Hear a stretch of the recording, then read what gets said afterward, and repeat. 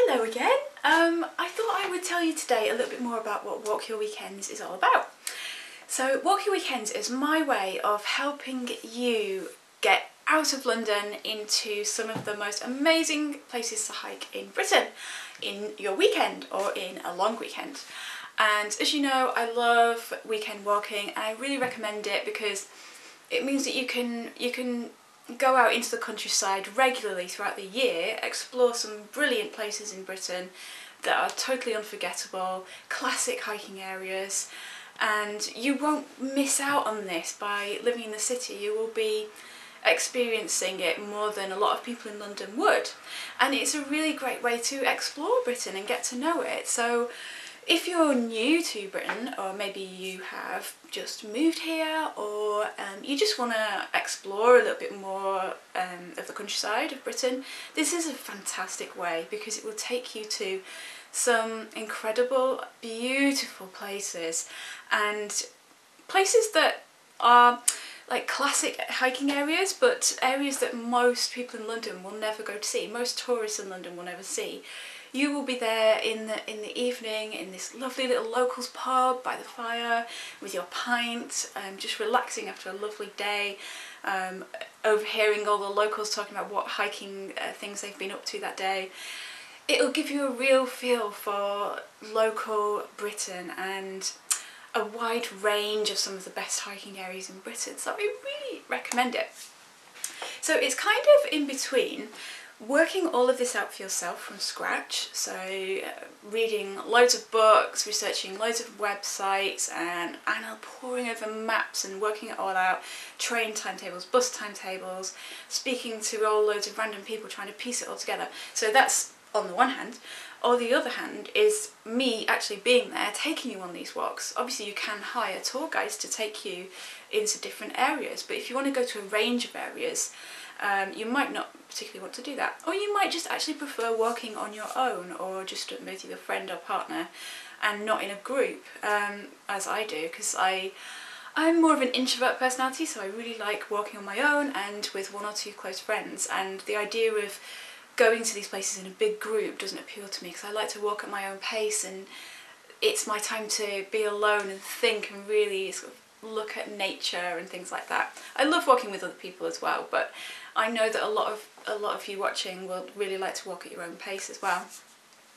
So it's in between working it all out for yourself and hiring someone to take you. So I give you all the information that you need to arrange 10 brilliant weekends around the country. So there's 3 in the Lake District, there's 2 in the Peak District, 1 in Yorkshire, 2 in the South Downs, and 2 in Scotland.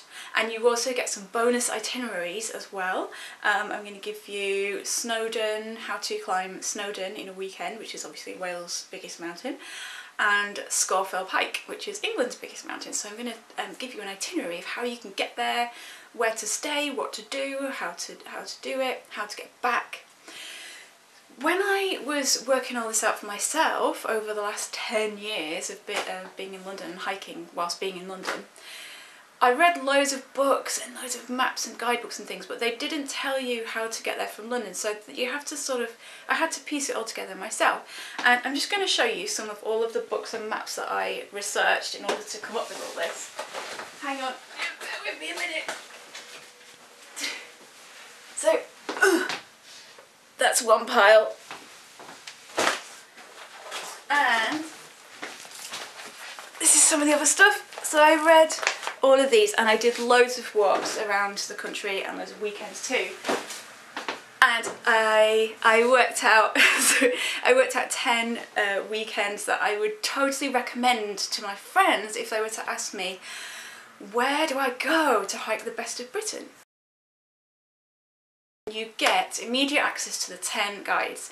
Now these guides are extremely detailed. They will tell you how to get to these places. So trains, buses, how to get there in an evening from London or an afternoon if it's a little bit longer, where to stay, where to eat, the routes that you should do, things that you should not miss out on, the best pubs to go to, where to get your lunches, where the toilets are, all of the escape routes, alternatives to do if you for some reason can't do the walk that you wanted to do. So as I said in the other video, you have to have your equally exciting alternative for each walk if you're climbing mountains and fells, so that you don't feel like your whole weekend has been a waste. So I'll give you alternatives to do if the weather is really bad. And I'll tell you all of the escape routes. So at different points during the walk, I'll put in the instructions, you know, if you want to give up, you should come off this way and come down into the valley or whatever. And I'll tell you how to get back, I'll tell you how to get back to London. So most of them are 2-day walks, apart from one, which is a 3-day walk. But most of the 2-day walks can be expanded to 3 days. And in one of the cases, in the Yorkshire one, I actually recommend that because the 3-day version is much better. So you can do them without using any of your holidays, which is really cool. It's what I actually did when I was doing these, was I just used maybe 1 or 2 days here and there to expand my weekend if I wanted to, and I would go off after work and come back on Sunday night and be there on Monday feeling so good on the tube because I'd done something really amazing at the weekend. And I knew that it felt like I'd been away for longer than 2 days. It felt like a whole holiday, because when you're out somewhere new in the countryside, you experience things in a different way than you do if you're just walking your daily route to work, you're on the tube, the same thing as usual. You're all in your head and the time goes whizzing past, or it drags really slowly. But when you're out on a walk, you're seeing all these new things and things are firing off in your brain. It feels different. So even if I'd been away for 2 days, it felt like I had like a brain holiday. It was great.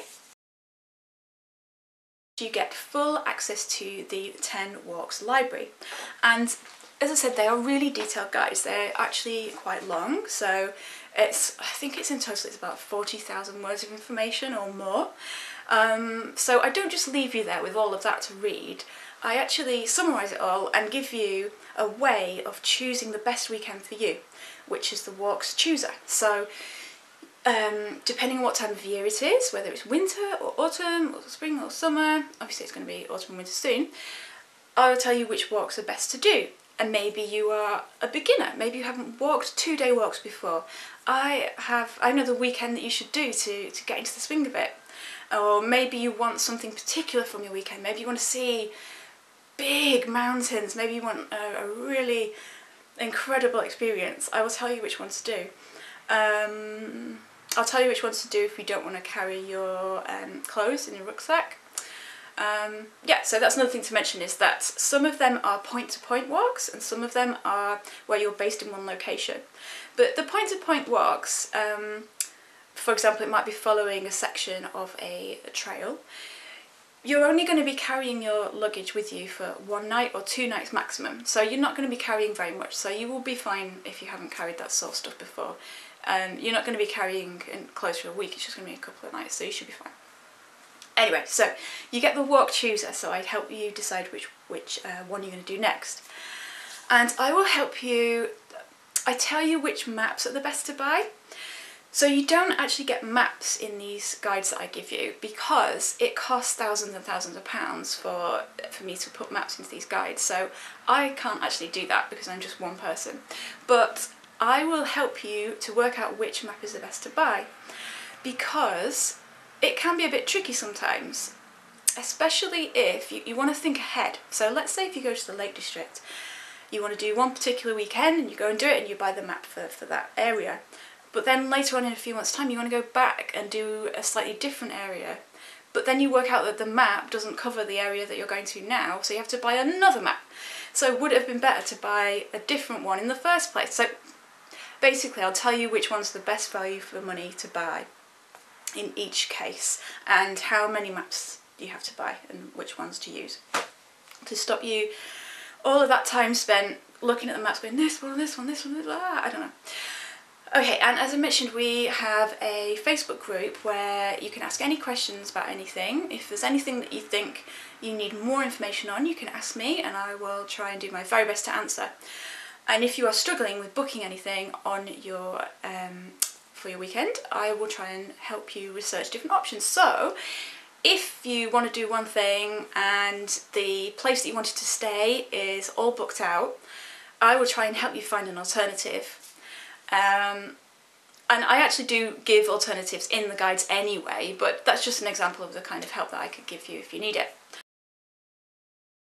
I'm going to give you a talk through of each of the weekends in more detail. So I'm actually going to talk you through it and show you photographs of it, and I'm just going to chat to you as if we were in the pub and you came to me and said, oh, I really want to walk in the Peak District, what should I do? Or I really want to walk somewhere that I've never been before. And I'll say, well, I've got this. And I would tell you all of the things that you need to look out for and tips and tricks. And I'll just talk you through them so you get a really good idea of what to expect before you go.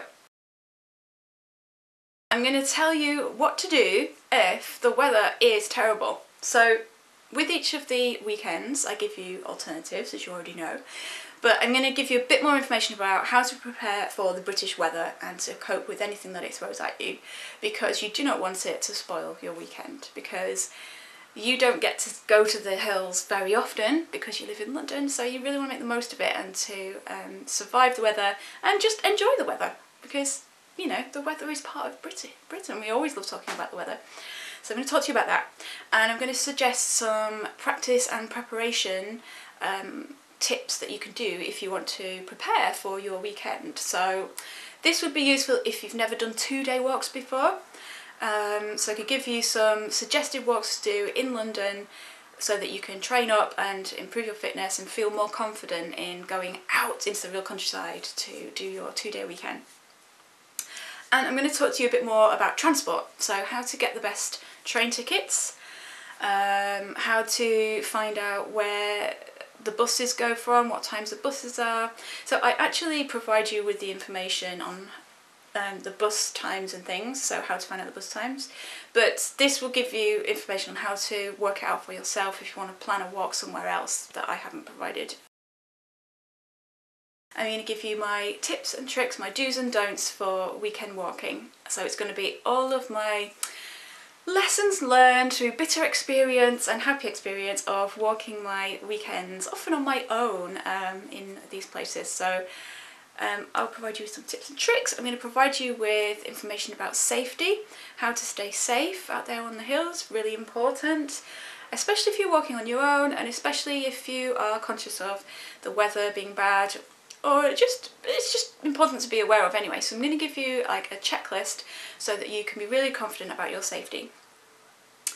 And I am going to give you my packing talk through. So I hate packing in general, but I hate packing for my weekends as well. It's just so boring. So I found a way of making it easier, which was to have a standard checklist of everything that I usually take with me. So I'm going to talk you through what I take: clothing, equipment, first aid kit, essential things to take with you, optional things to take with you. Yeah, so I'm going to talk you through all of those things so that if you are fairly new to this, you can, again, feel confident to know what you want to take, and you can follow my list or you can adapt it. You could use my list to go shopping if you want to stock up on some hiking gear. I'm going to give you your bonus itineraries, yay, which is how to walk Snowdon and how to walk Scafell Pike, the biggest mountains in Wales and England. I'm not going to do Ben Nevis, probably, although I might do, but Ben Nevis is actually included in one of my weekend guides anyway, so that is it's like a 3-day walk, which includes walking Ben Nevis. So I probably won't do its own separate itinerary for Ben Nevis, but if you ask me really kindly, then I might just do that. So I'll see how that goes and see what people want to do. And you get lifetime access.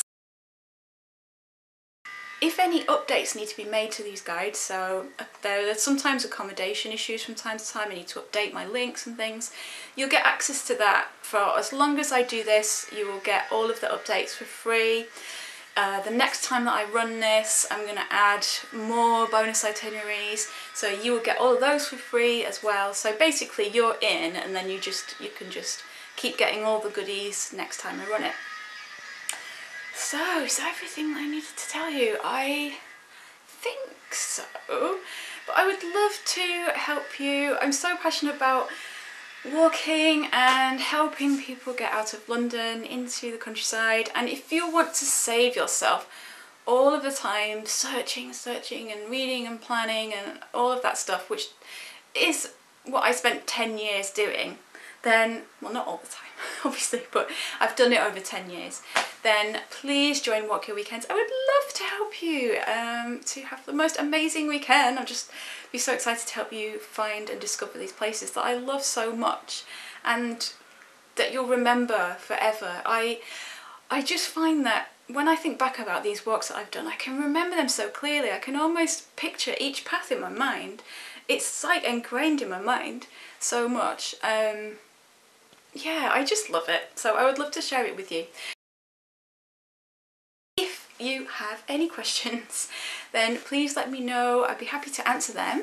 And I'm going to put below this video a quick bullet point summary of everything, so you don't have to spend ages reading all of the big website that I put up with all of the detailed information if you haven't got time to do that.